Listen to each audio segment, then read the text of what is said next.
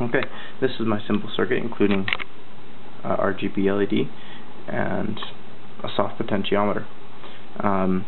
Before I show you what it all exactly does, I'll explain how I set it up.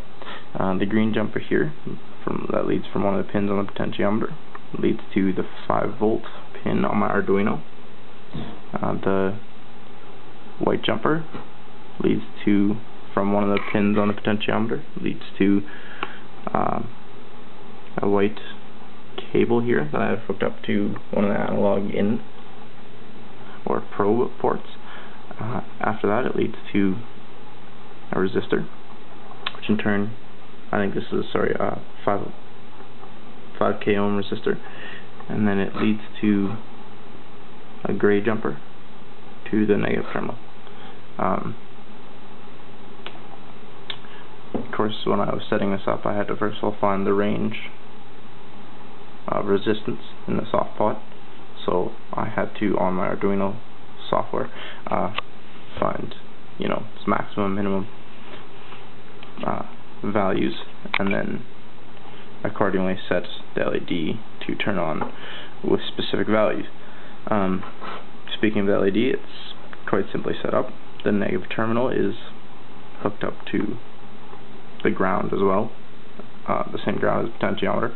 However, the positive terminals, the red one, as you can see, the red jumper, the green one, the green jumper, and the blue one, the purple jumper, are each have their own pin that's connected to my Arduino board, and of course their own resistor. They each need their own positive lead, but there is only one negative lead on the actual LED. The first pin, the shortest of them all, will be the red. The longest of them all will be the ground, followed by the green, and the last one will be the blue. Okay, I'll show you how this works. So, if I press on the bottom, the least resistance, I'll get a blue color. Actually, anyway, I hooked that up. That may be the most resistance. Anyway, at the bottom, blue. Next is green, and then red. And if I just touch the top here, it'll cycle through all of them. Yeah, again, blue, green, red, and cycle.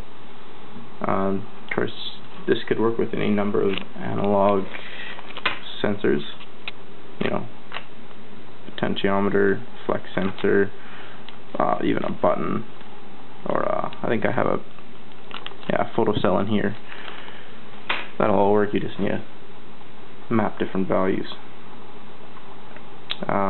Yeah, pretty simple circuit, and along with the video I'll post the code.